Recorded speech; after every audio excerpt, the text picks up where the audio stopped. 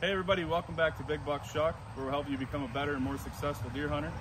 In today's episode, we're going to show you the different ways to make a European mount. If you don't want to do a full-on taxidermy job or you can't afford it, whatever. Joined today by one of my best friends, Will. Hey guys. AKA Jimmy. If you ever hear Jimmy, that's Will. It's we're nicknamers. So, but anyway, today we're going to show you from the most basic process on how to make a European mount, all the way up to the most advanced process to get the result you're looking for. So, you shoot a deer, the first thing you're going to want to do if you're doing a European mount is cut the head off. You're kind of more probably, I usually just cut the head off right at the back of the head, because you're going to cut most of that stuff off anyway. But do you have any advice on doing that, or is it just pretty straightforward? The easiest way I can explain it is, without damaging the skull, you want to get as close to the skull as you can. Most taxidermists will charge you extra if you leave 2 or 3 pieces of vertebrae with the neck meat on it attached to the skull. So you want to take the neck vertebrae off as close to the skull as possible. That's good advice. I didn't even know that, so I'll have to remember that myself. But so once you do that, you're gonna take the head and completely skin all the hair, all the skin off of it, and dig out as much flesh and eyeballs and all that stuff as you can before you do whatever process you're going to be doing. And that really, you're not trying to save any of it. So I mean, it doesn't have to be pretty, but I mean, do you have anything on an easy way to skin a head? I pretty much just start hacking away. I usually cut down the bottom of the jaw here, and then just kind of start maybe cut up here on the top of the head and just start working my way around the antlers and down to the nose. Is that how you do it, or? So I have a taxidermy business. I do European mounts. The way I start it, I'll hold the top lip up, I'll start inside the gum line, and I'll slowly work it back along the nose, around the eyes, bring it up to the antler. I'll make a slit from the back of the eye socket to the base of the antler, and I will peel it around the antler, down the back, and that will completely dehide the head. And the biggest thing, you want to be careful with your knife. If you're using a heavy blade knife and you hit the bone, because the bone's wet, it's soft, and you'll actually leave gouges in it from the knife. That's some good advice there. So he does it pretty much the exact opposite of me, the non-professional, the one that doesn't do taxidermy work. So either way will work, but his way probably is better since he's very proficient in doing it that way. So once you get the skin off and you get most of the meat off of it that you can with your knife, as he said, be careful with it, don't gouge it up. Once you get that all off of there, get the eyeballs and all that meat and stuff off the best you can, it's time to decide which way you want to go about finishing it. So I think we have 5 different ways here that we're going to talk about, and we're going to start from the most basic, easiest thing to do all the way up to the most advanced, to where you're paying for it to have it done. So this head here, we don't even have a head that's just been hung out. So the first thing, the easiest way would be to just skin it out and hang it up in a tree. Tie it with a rope or something up so that critters don't try to haul it away on you. But the easiest thing would be to hang it up somewhere, maybe on a fence post or whatever. Any other ideas on that? Just outside in general? Yeah, a lot of people, they'll find an apple tree, something with branches lower down that you can reach, and they'll just hang it in a tree. But like Big Buck Shuck said, the biggest disadvantage of that is you have to worry about animals taking it down, chewing on it, damaging the bone, damaging the horns. So it's a very inexpensive way, but you're kind of playing Russian roulette. Right. So yeah, you're battling with the critters on that. Just try to do your best, get it high, I would say. I mean, yeah, get it up in the air. That'd be you want the birds to be able to get at it, to pick at it and stuff, and obviously bugs are going to get to it no matter what, but keeping it away from the other critters, if you're just hanging it out, that's the best way to do that. So after that, if you, the next different way would be to, like this one here, I buried it. I dug a hole I just dug a hole and buried it right up to the base of the antlers here like that. So all that was sticking out was the antlers. And I just left this head in the ground for, I don't even remember, I think it was summer when I pulled it out. All winter and spring it was in there, and then I think early summer I pulled it out. And you can see it's pretty dark, it's stained. I mean, it's not the prettiest, but if you like that, you know, natural, I don't know, earth tone look, I guess, you know, that's one way to do it. And it's all you need to do it that way is a shovel. So, and I didn't wrap it with a bag or anything. I didn't do any fancy nothing. I just buried it in the dirt. So that turned out okay, but you can see that, you know, the part of the nose broke off, the bottom jaw broke off, and most of these, I don't know, do you ever keep the bottom jaw on, or does it always come off? It's customer's discretion. I've had customers in the past that want the bottom jaw left on.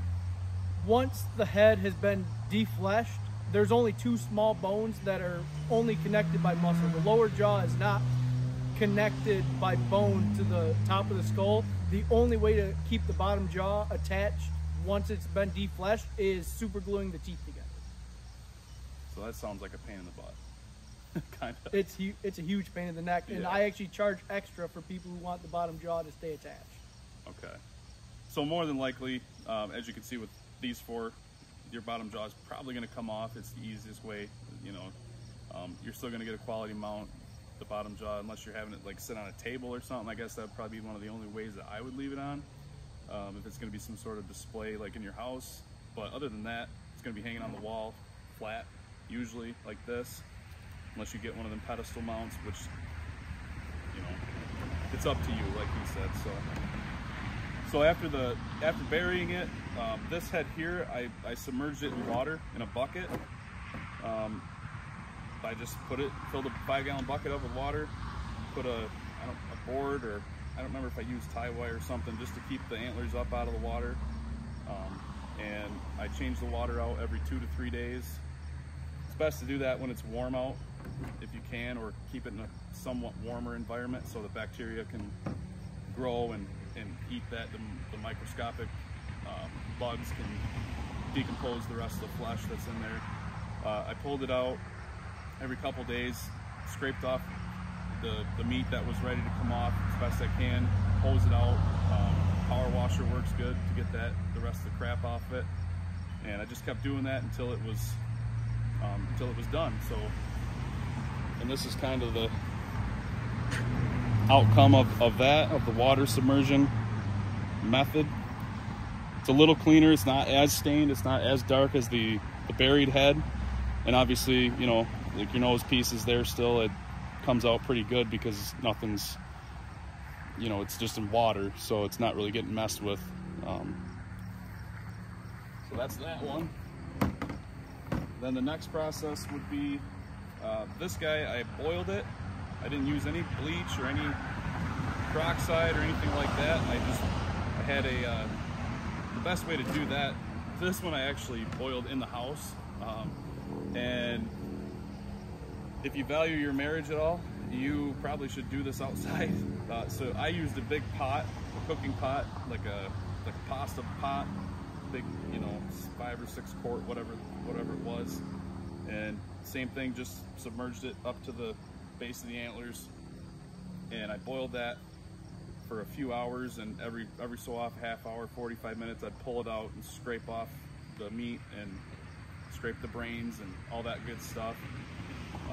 As you can see, it's been moved around a lot from us moving around, but it weakens boiling. Anytime you boil it, it weakens the bones. So you'll have teeth falling out. Your nose piece here will be probably broken off at some point because it just softens that bone up. So I did that. Like I said, kept scraping the meat off. I didn't do any bleach in it, no additives, just straight water, and it came out pretty nice. I mean, none of these on this side, none of these have been brushed with peroxide or whitened in any way. So this is what it came out, how it came out. You can see it's lighter down here and a little darker up in this area. I'm not sure if it's just because of the thicker bone or what that would be from, but. So the biggest thing that people mess up with boiling is they actually boil it. You don't want to actually boil your deer heads. Otherwise you get issues with this, with the nose piece falling off, with the cartilage inside the nose being broken apart. You actually want to flesh your skull out and actually bring your water just up to like a high simmer. Put the head in there. I know people that do it. They generally use like a cup to a cup and a half of Dawn dish soap. That will actually help pull some of the grease and fat out of the head.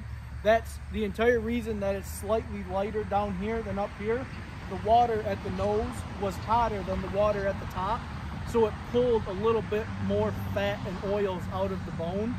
But if you have your water set to just a high simmer, let it go for 45 minutes to an hour, it will loosen up a lot of that meat, scrape off as much as you can, put it back in, and then when you're done, set it out in the sun. Give it a full 24 hours to dry. It'll help the bone harden back up, and you may not have as many issues with your nose caps and the end of your sinus cavity falling off. So that's a lot of things that I was doing wrong, is what you're saying. Yeah, I didn't know any of that at all. I just put it in the pot. I wanted I wanted to boil the head and get a nice European malt, so that's what I did. But yeah, that makes a lot of sense, is why why it would be, because all that heat would be at the bottom of the pot where the nose would be. So that makes a lot of sense. Learn something new every day. Cool. So from there, from boiling it, you can add bleach to it. Some guys add bleach, some guys put peroxide in there, but I don't know, kind of like you were saying, I don't really think that's probably the best way to do it, now that I know what you just said. And because I'd imagine all that bleach and peroxide and crap in there would be lightening up all of this. I mean, this right here, to me, that's like gold. I love that character. It seems like it would take away from that. It does. You can actually, bleach and peroxide, they don't care what they're whitening. If it's bone, they're gonna whiten it. So whether it's the antlers, the skull, it's gonna turn white. And another thing, you don't really know how the peroxide, how the bleach is gonna react with the heat. So if you get it a little too hot, it might make it more caustic to where it actually dissolves your head. If you don't have the heat high enough, it may not do anything. So unless you really know what you're doing, you're kind of playing with fire when you try and mix chemicals in with your heads. Yeah, that's definitely something to think about. That's stuff that I didn't think about for sure. Not that I used it on that one, but yeah. And you were saying earlier that you've actually seen teeth in the bottom of like a bowl or a pot actually dissolve from peroxide.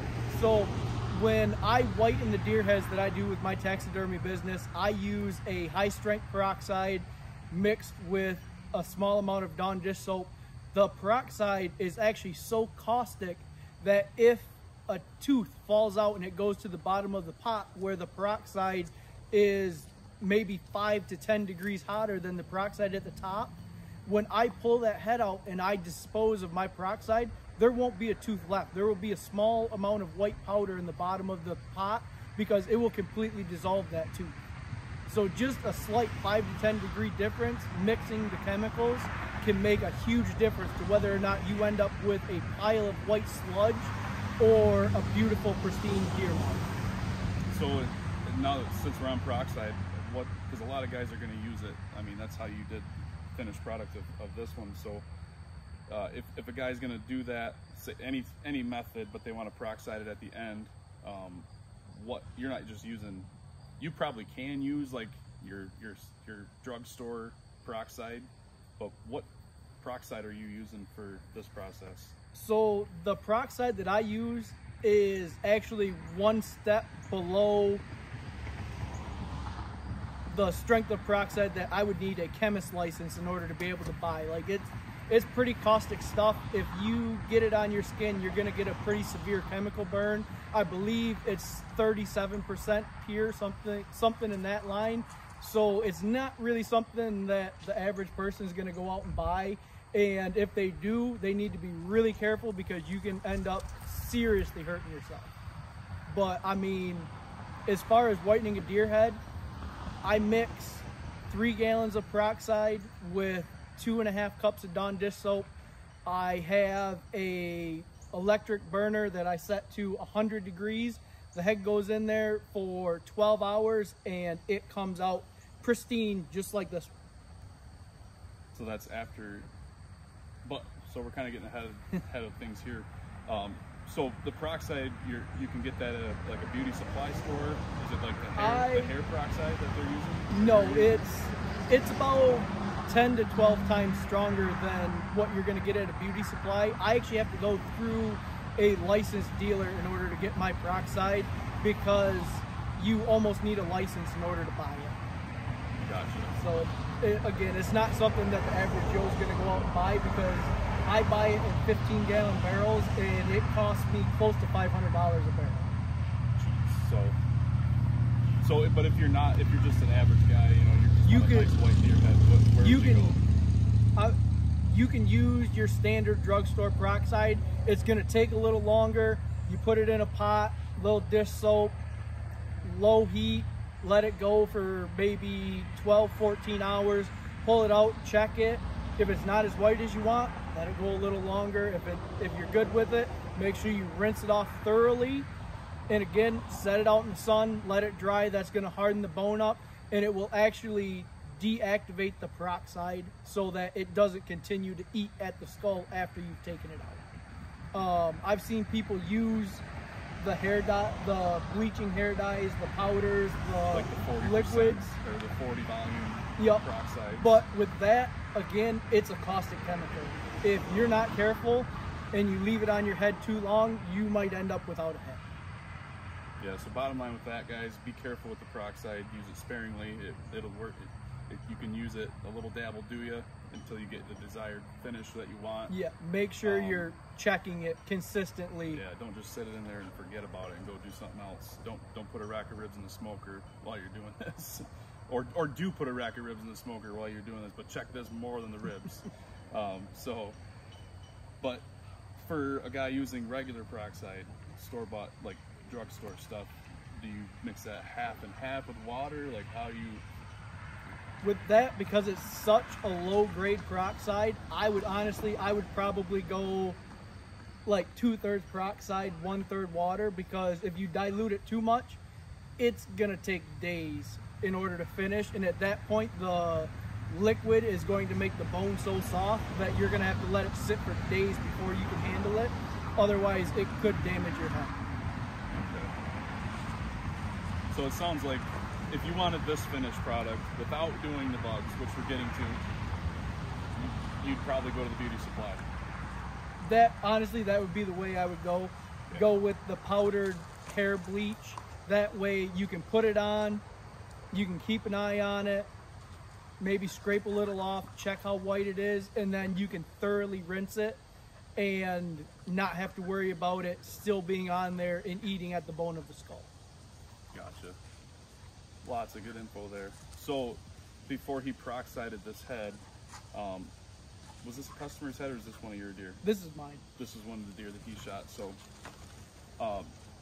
take him through the process of how you got this head to be in this state where it's at. So what I do, I own a European mount business. I use divested beetles to clean the flesh off the skulls. What I have to do is completely flesh the skull, and then I put it in with the beetles. And I mean, beetles aren't like an employee. I can't tell my beetles like I can tell Big Buck Shuck, we need to get this product done. It's pretty much at the discretion of the beetles. If they're hungry, they can clean a head in 4 to 6 days. If they're not hungry, it could take 3 to 4 weeks. Once the beetles have the head completely defleshed, I take it out, and again, the peroxide I use, it doesn't care if it whitens the skull or if it whitens the horns. You can actually see right here on this mount, I didn't quite get the horn completely covered and it slightly bleached the horn. What I do, silicone from Ace Hardware, and I just use clear silicone. I get it as well as I can onto the antlers, about 1/3 of the way up, and then I put it into a peroxide water Dawn dish soap solution. I let it go for 12 hours. I check it.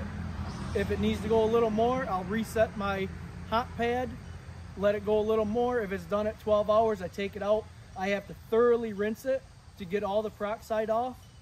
Once it's been thoroughly rinsed and dried for 48 hours, I remove the silicone from the antlers, and I have an acrylic acetone mixture that I dip the heads in, and it makes a really nice clear coat finish. I mean, I can rub dirt on this and it will wipe off with a dishcloth, where with these 3 unsealed heads, if you wipe dirt on it, if you have small kids and they like to grab stuff with chocolatey fingers, you have chocolate fingerprints on your deer heads.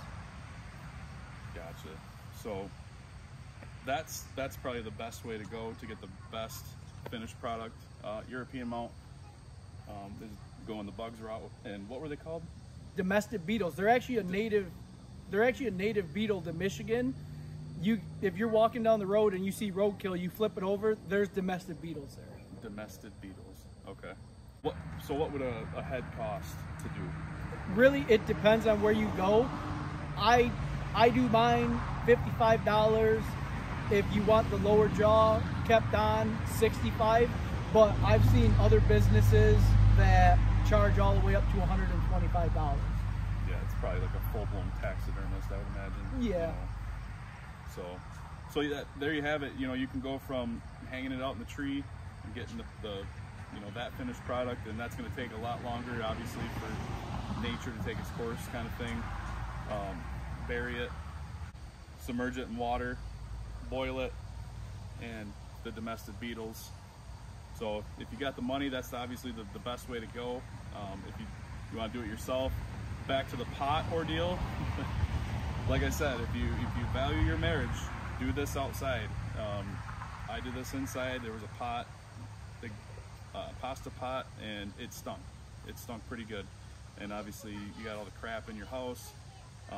So now when I do one, I've got a big turkey roaster with a propane burner on the bottom, the whole big stand. You can do it outside, and that works much better. You keep the mess out. Mom was a lot happier. Mom was way happier, and so yeah, that's the most important thing. But yeah, so if you guys like this video, hope it helped you guys decide, on what ways that there are to do it, and I'm sure there's more, but oh yeah, for the average guy that doesn't want a lot to mess around with, hang it in the tree, got a shovel, dig a hole, bury it, submerge it in water in a bucket, change it out every 2-3 days, boil it, bugs. So with that, anything else you want to add to that? So, little trick of the trade that I learned when I first started doing deer heads, even with the beetles, the nose cap on the head will fall off sometimes. So if you're doing it yourself and you're having issues with the nose caps coming off, if you run a little bit of super glue along this seam right here, just a small amount, nothing that you can visually see once it dries, it will hold that nose cap on and you won't have the issues with it falling off. Nice. Yeah, it would have been nice to keep this guy looking like these two still, but got what we got. So yeah, so if you guys got value out of all this, go check out our other videos on Big Buck Shock, check out the Facebook group, hit like, subscribe, share with your friends, leave us a comment on which one you think that you're most likely to do, and we'll see you guys all in the next video.